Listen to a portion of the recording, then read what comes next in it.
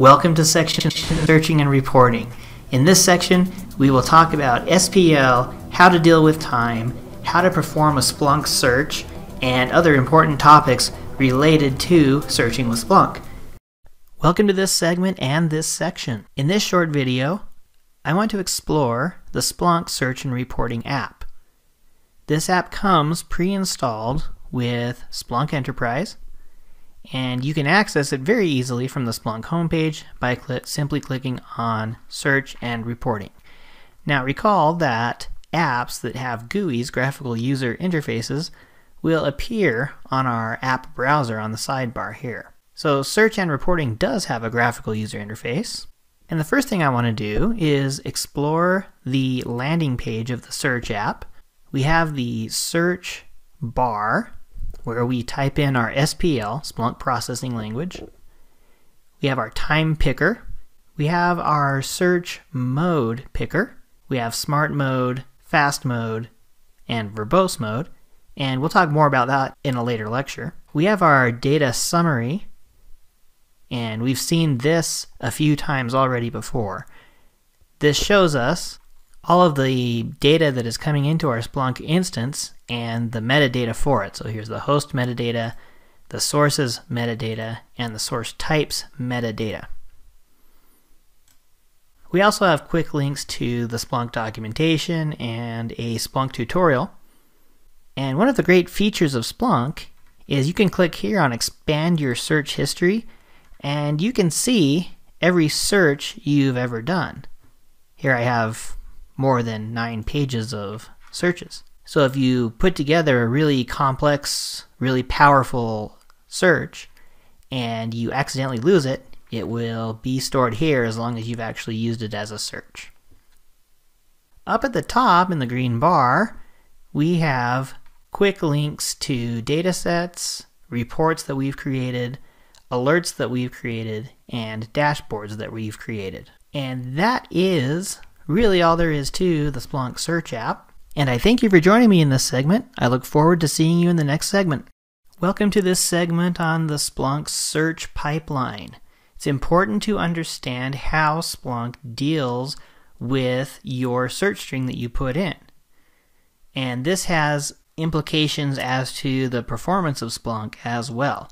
So let's get the basics down. And Splunk relies heavily on that Unix pipe operator. It's the key right above your enter key on most US keyboards. This is a funny bumper sticker that Splunk sells on their website. It says, "Splunk, put that in your pipe and Splunk it." Here's how the search pipeline looks at a very high level.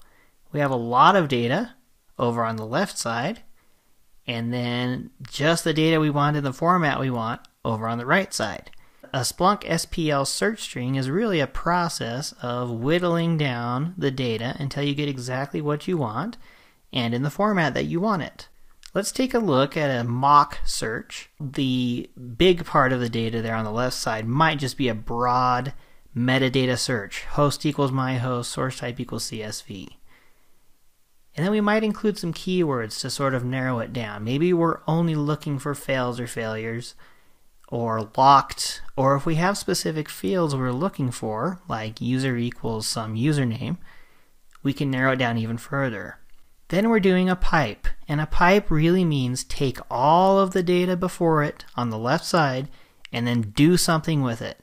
And this is where we input our command. Common commands, count, sum, eval, etc. And then we're doing another pipe, and this is where we make our visualization or our statistical table that shows the data we want in the format we want it. Looking at a real search, and don't worry too much about the mechanics of the search, as we will go over SPL in more depth in another lecture, but let's break this down. We have, first of all, source type equals win event log security, event code equals 4625, and user equals star. That's all before the first pipe. We're searching for a specific source type, win event log : security. That is the security portion of the Windows event logs. Event code 4625, if you Google that, you will see that it is a failed login attempt that Windows registers. And then user equals star. That really means that We want Splunk to pull in all of the users. We don't have a specific user in mind that we're searching for. And then we're finally building either a table or a visualization. In this case, we're doing time chart. So we're building a line chart that spans, or in other words, it takes a sample of the data every hour. And we're counting by event code by user. So that means that we want the time chart to display time on the x-axis, and we want to know the users that are most in violation of generating that event code. In other words, we want to know the users that have the most failed login attempts. In other words, we're piping the previous data into that time chart command. And we're using the span 1 hour statement, which means I'm forcing the chart to have 1 hour increments. And that event code, I specifically searched for event code 4625, so it's only going to bring in that event code. If I did event code equals star wildcard, then it would bring in all event codes.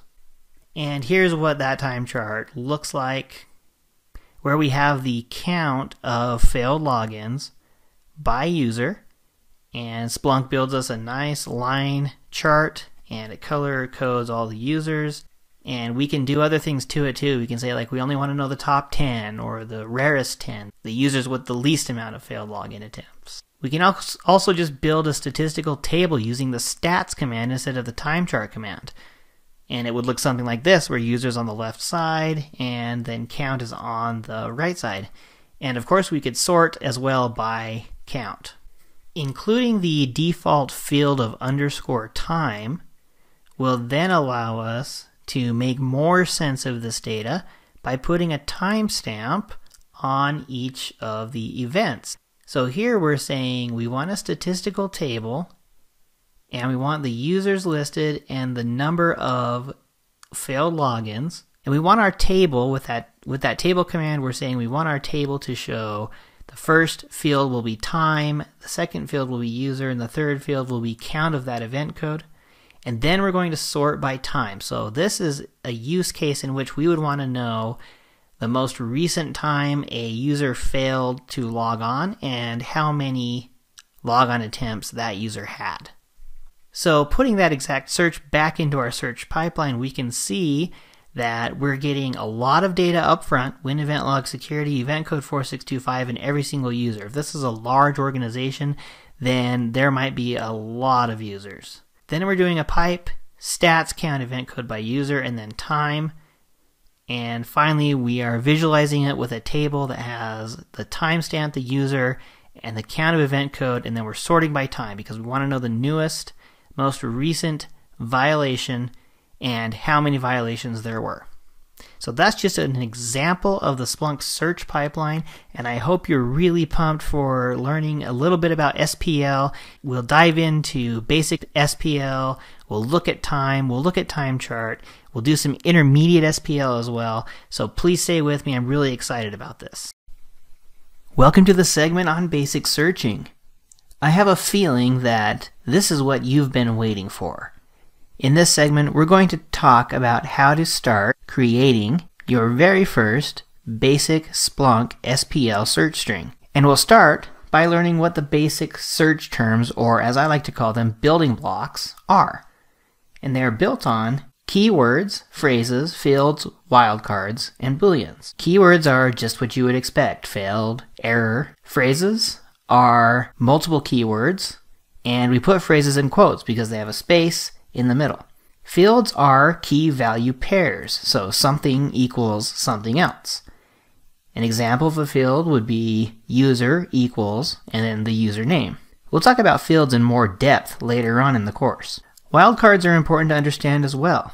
Using the asterisk, what we are telling Splunk is we don't care what takes the place of that asterisk. So if we use the first wildcard there, asterisk AILED, Splunk will find failed, or perhaps mailed, or anything else that ends in AILED.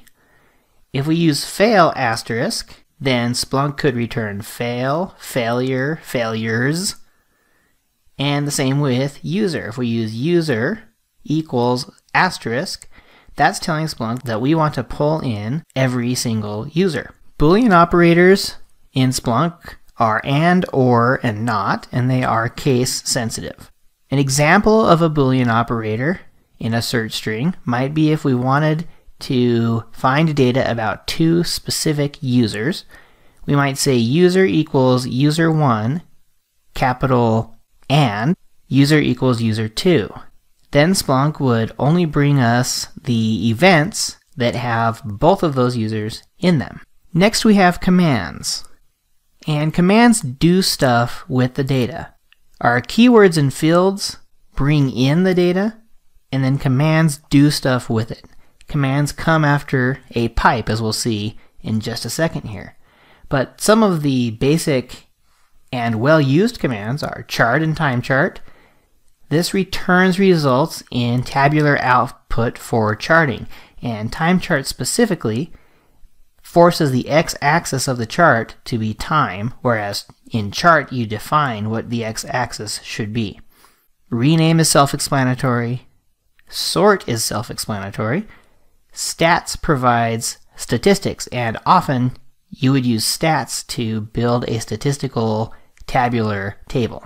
We can use eval to calculate an expression, dedupe to remove duplicates, and the ever-popular table command builds a table with the specified fields that you specify. So if you do table space field 1 space field 2 space field n, for example. Here is how we construct a basic search. The first thing we do is put in our search terms. These could be metadata, like host, source, or source type, if we know what that is. Or we could use a wildcard, of course. And keywords and booleans, and anything back in the basic search terms slide. Then we use that pipe operator, and that is the key right above your enter key on most US keyboards. And then we can start typing commands. This is how we massage the data. Don't be put off by that pipe operator. All that means to Splunk is take whatever comes before it and then do something with it. So here's a mock search. If we have search terms host equals myhost.local, and as we know, host is a metadata keyword that's automatically assigned in Splunk unless we specify otherwise. And same with source. And then we have user equals asterisk, which means we want to know information about all the users. And we have message equals fail asterisk, which means we are not sure if the message is fail, failure, failed, failures, or something like that. So we're just bringing everything that starts with FAIL. And we're using a Boolean operator there, or, and lock asterisk. So that could be lock, locked, locks, I guess. So we're telling Splunk that we want to know every user, and we want the message to equal something that starts with fail or something that starts with lock. And that's different than and. If we did and, then the message would have to contain both fail and lock. But since we're doing or, the message can contain fail or lock. Next we're doing some commands. And right at the start there we can see the popular table command. And then we simply list the fields that we want the table to have, the columns. So we have underscore time, which is Splunk's default time field, and we'll talk more about time later. We have user, which we've pulled in with that user equals asterisk, so we have pulled in the user field, so it will display something there. And then message, and message will either contain fail or lock. And after the next pipe, we are renaming those fields, because let's say that underscore time, lowercase user, and lowercase message is not what we want to see. So we're saying rename underscore time as time with capital T, user as user with a capital U, message as message with a capital M. And then we do another pipe, and we sort by the time field. So pause the video right now, and see if you can come up with what the output of this search string is going to look like. Here is what it will look like. We have three fields, three columns, time, user, and message. We have a timestamp, we have usernames, and we have the message that either contains fail or lock. Let's take a look at basic searching in our demo. And we've logged into our Splunk search head. And what I want to do right now is add some new data. I want to add the homework data set CSV file. So I'm going to go to Settings, Add Data, Upload, select File, and there it is, homework dataset.csv. It'll upload it. We click Next. And we check everything out on the source type. It is a CSV. It's pretty self-explanatory for Splunk, so we're good with that. On input settings, I want to name the host field value homework, and the index can stay at default. Review and submit. And let's go back home and to the search app. And since we specified that the host field value is homework, we can bring up this entire set of data just by using that metadata field. And there it is, 2,000 rows, 2,000 events, and this is bringing in everything. Now because we are in smart mode, and we'll talk about modes in a different lecture, but because we are in smart mode, Splunk attempts to detect fields for us based on key value pairs. Remember, key value pairs is just like this. Host equals homework. That's a key value pair. Source equals homework data.csv. That's also a key value pair. So Splunk attempts to determine what fields are out there in the data automatically, which is great.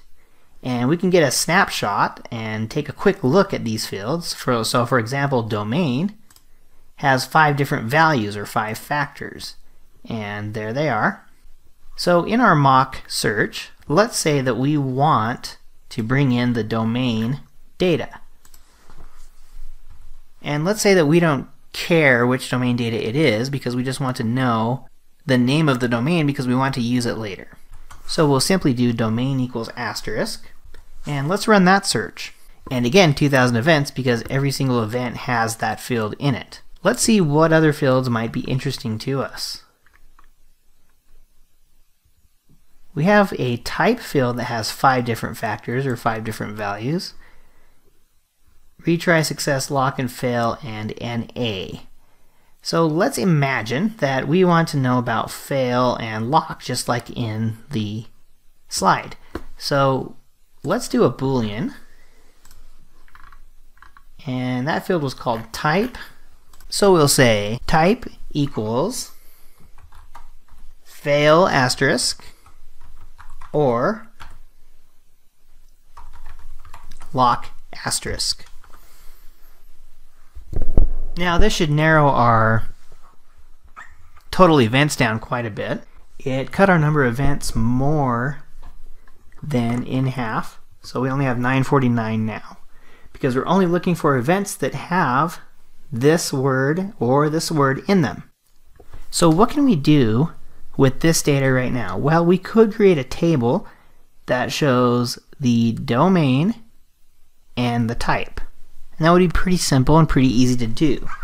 So let's do that with a table command. And remember, for commands, we first do this pipe and then the command. And then the fields we want. The table command syntax is table space field 1 space field 2 space field n, right? So we want table, domain, and type. Let's see what that gives us. This gives us a nice list of each domain and either fail or lock, but it still doesn't tell us a very good story because we need a timestamp. So recall that the default timestamp field in Splunk is _time, and we can simply add that to our table. So now we have a timestamp, a domain, and a type that's either fail or lock. That still doesn't really tell us everything we need to know. I think we would need to know what user account has failed or is locked. So let's go back to our raw events, and because we've already put a command in here, we actually need to change this to verbose mode. And go back to our raw events. And let's see if there's a user field. There is a user field. It looks like it's USR. And those do look like usernames. So let's bring that in with a wildcard. And then we'll also add it to our table. And it doesn't really matter where you put this. So bringing in all user values.